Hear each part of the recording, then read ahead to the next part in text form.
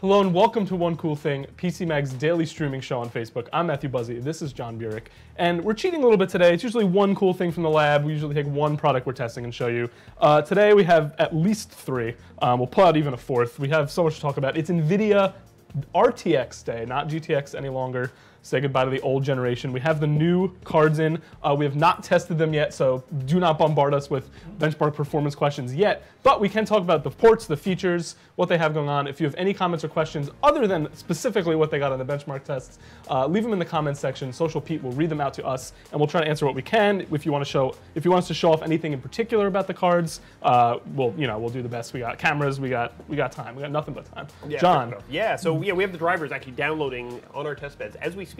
So we really don't know what these things do yet, but we do know that they're here. They are definitely here. Right, so what do we have here? We have a couple of RTX 2080 cards. This is Nvidia's version of it, called the Founders Edition, and one from Zotac. We have a few others coming from different third-party card makers. And then we also have Nvidia's version of the 2080 Ti. The big boy. Yeah, that's the high-end card Yeah. here. Right, so basically these are going to be your high-end consumer graphics cards to choose from come September 20th, next week. Soon. They are not cheap. No. Oh God, no. Yeah, yes, the 2080 Founders Edition starts $799. I believe this card, going off memory, is $839 list. It's slightly upclocked, and we'll get into all that as we open up the boxes. Yeah. And $1199 on the 2080 Ti with some cards starting a little higher, some cards starting a little lower from folks who are not NVIDIA. Yeah, if you're unaware how it works, NVIDIA puts out the two stock versions, the Founders Editions of their card, and then the manufacturers, like in this instance, we have Zotac's card, but MSI and all these other manufacturers, they put out their own versions of the cards. They can either make them more expensive, less expensive, depending on if they want to kind of make it a lower price point or a miniature version sometimes, or they super clock them, they overclock them, and they make them extra expensive and fast. Right. Yeah, and actually in this case it's a little different than in previous because with the what are called the Founders Edition cards that NVIDIA are putting out, they're actually overclocked a bit themselves, whereas in previous generation cards, the 1080, 1070, 1060 Founders Edition, those were considered like stock cards that were sort of the baseline. Sure. These are actually upticked a little bit, so they're going to be... They're $100 more than the standard MSRP of the others. Yeah, the whole thing is, what we've seen so far is with the 2080 Ti's, we actually haven't seen announcements of significantly cheaper 2080 Ti cards that are going to be any cheaper than the Founders Edition. So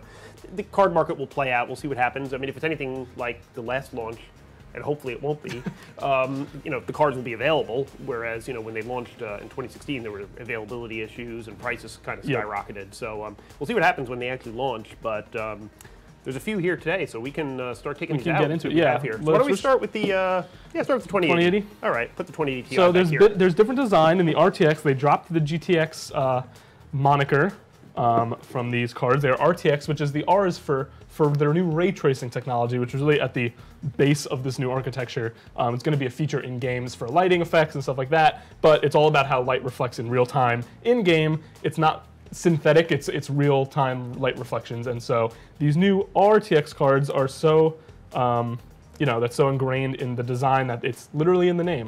And they do look significantly different from the previous gen. Yeah, so actually, just for contrast, let me get out our... We have one. We just had this sitting around. As one does. Yeah, we always keep a 1080 Ti around, never know when you need it. So this is the GeForce 1080 Ti. This was basically the high-end Founders Edition card from the last generation. And as you'll see, the new generation card uses two fans as opposed to one, and the interesting thing here also is that if you're installing this in a PC case, which has either a tight design or thermal issues, the old cards would use what was called a blower type of design and push the air through the card and out the back, so you weren't sort of blowing hot air into the case. Whereas with this, you're going to have a little more circulation probably of the cooling inside the case because there's an open top there with, if you twist that over, some vents. Some of the air will be shot out that way. So it's a different concept, but then again, we haven't even fired these up yet, and NVIDIA is claiming they're going to be quiet, so that will be, having two fans as opposed to one means that each of the fans doesn't have to spin as much. Yeah. Yeah, they're very heavy. Metal plating on these is I mean, those aren't light, the old cards, but...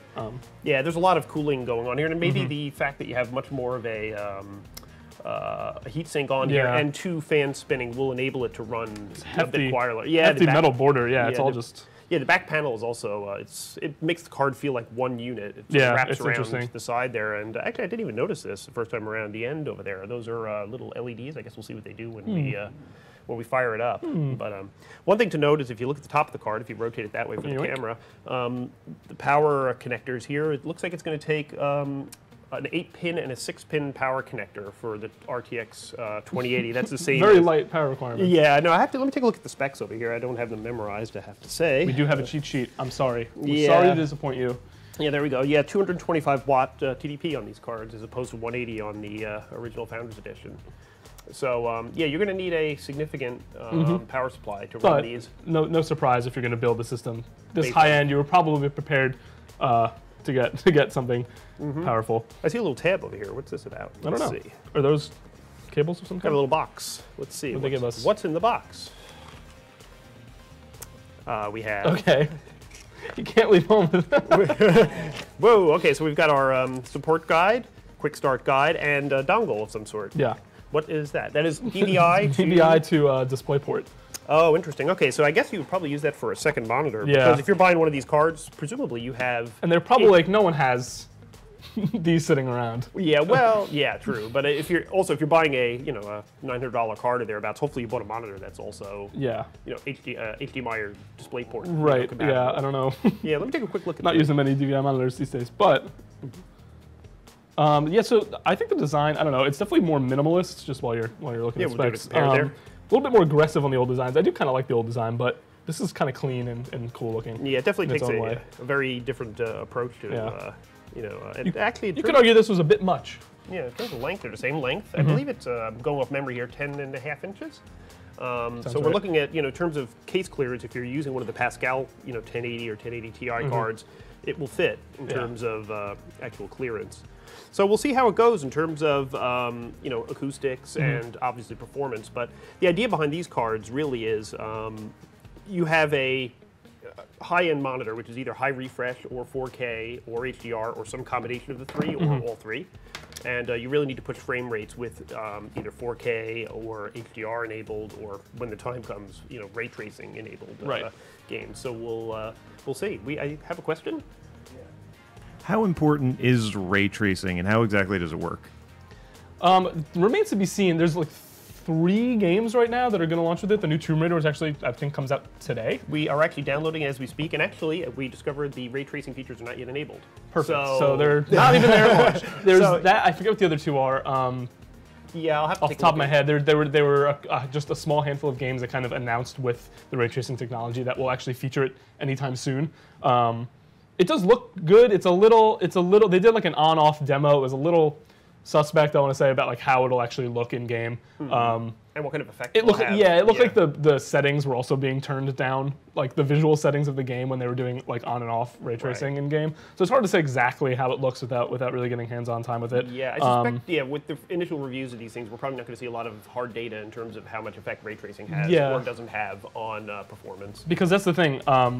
Looking at the numbers based on the specs and the improvement on the hardware, there's going to be a performance boost, maybe 10, 15, 20%. I'm not really sure what to expect, but the ability for it to do ray tracing is obviously new, but I'm not sure how much of a performance in terms of like a frame rate hit. Right. Literally turning that option on will have. Right, and if you're also of the mind to do this kind of stuff, you're probably also interested in HDR, and if you have an HDR panel, there's also liable to be some sort of a performance overhead for running HDR. So these are all sort of sliders in a sense that we're going to have to play around with and see what the effect is. I'm very curious if the performance increase will go towards running ray tracing and the new effects at the same level as these cards would with it on, or if it can handle those things so well that it can even run it better with those effects enabled. Right. I'm not sure which we're going to get. And it's going to of course vary probably from game to game too, and those games don't really exist yet. Yeah, so that won't be. We'll be running several synthetic benchmarks and also just real in-game. There's a good handful, a pool of games we have that have built-in benchmarks that spit out a score on various setting levels. So we'll have a whole suite of tests to say how they run, but that won't include ray tracing options for now because, like you said, not enabled. So we will see. Yeah. Should we take the 2080 Ti out? I mean, it's going to look roughly the same, but you can see it anyway. Okay, so we'll put our 1080 Ti put our toys away. Okay. All right, so 2080 Ti. So no surprises here when you open it. As a matter of fact, we could probably juggle them back and forth and not be able to tell which is which. Other than the name here, they are pretty identical. Pretty much identical. We actually have an inventory sticker on the back that I'm going to remove. Pardon me. There we go. So the 2080 Ti we have over here. Well, actually, there is one difference. Take it out. I guess I can take it out and just show you how identical they are. Right. Yeah. Bring the other guy out. Okay. Now rotate it towards the camera like this, and let's see if the studio audience can figure out the difference. Or me, because this is really the first look I'm getting at these. Okay. Oh yeah, the pin number. Yeah. So the power connector over here, 2 8-pin power connectors are needed for the 2080 Ti. As opposed to 1 8 and 1 6. Yeah, a lot of juice required. So I'm going to just duck under here for a moment and see what the TDP is on these. 260 watts as opposed to 225. So that's a pretty heavy power draw. Yeah, that's a lot of power. Yeah. So this card is going to be a real power drinker, but it's also your highest end consumer video card you're going to be able to get come next week. Yeah, you're prepared to pay over $1,000 for it. You probably invested in a good power supply. Right. I would guess. Yeah, one would hope. Right. So yeah, once you're we didn't cheap out on literally everything. I have 4 gigs of RAM, 250 watt power supply, and my 1366 by 768 monitor, and a 2080 Ti. But it'll run at 500 frames per second. Yeah. I think we have a question. How much of a performance boost will GDDR6 memory give compared to GDDR5? Yeah, good question. We don't know. Good question. Yes, that is another difference though. New RAM, new VRAM built into these cards, so that alone is another boost in addition to all the cores and.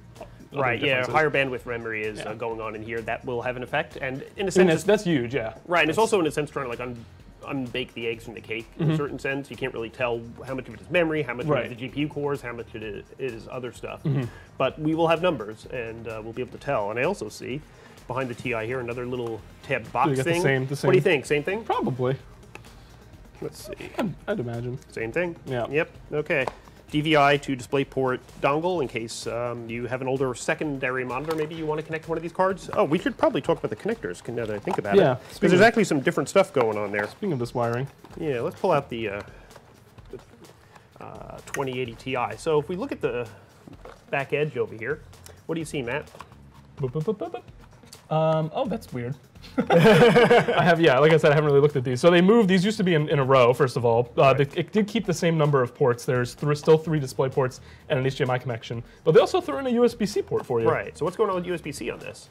Not to plug in your mouse, right? Yeah, no. No, the idea here is that it's going to be supporting something called VirtualLink, which is a VR standard for connecting VR headsets directly to the card without having to do a whole bunch of... Into the front HDMI or back HDMI and like around the, Yeah, now I'm not entirely sure what actually supports VirtualLink yet, if anything, but that is actually... It's like ray tracing. Right. It's coming, maybe.